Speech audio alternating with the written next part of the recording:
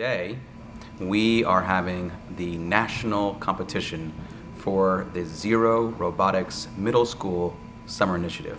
There are only 13 locations around the nation that have a unique combination of a NASA facility, an education program, facilities that can handle teaching workshops, field trips, and state championships using live video feeds to the International Space Station, and we're one of those sites.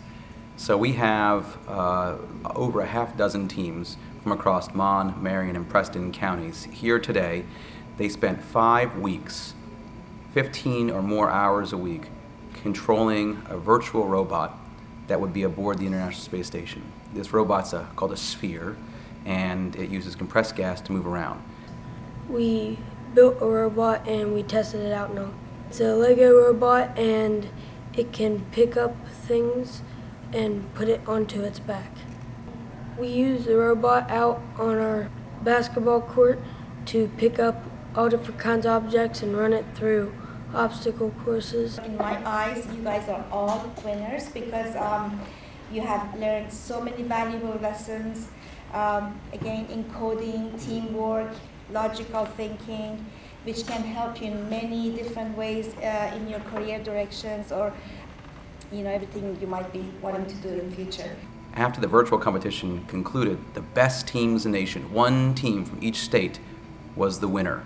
And those teams today are competing against one another to see who is the national champion in controlling not a virtual robot today, the actual robot.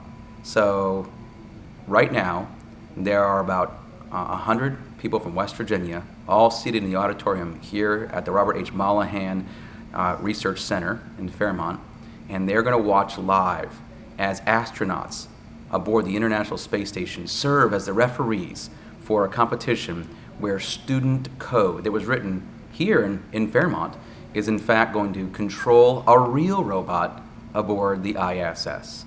And the champion will be announced, and they'll be the national champ for an entire year until next year, and we'll see how that goes.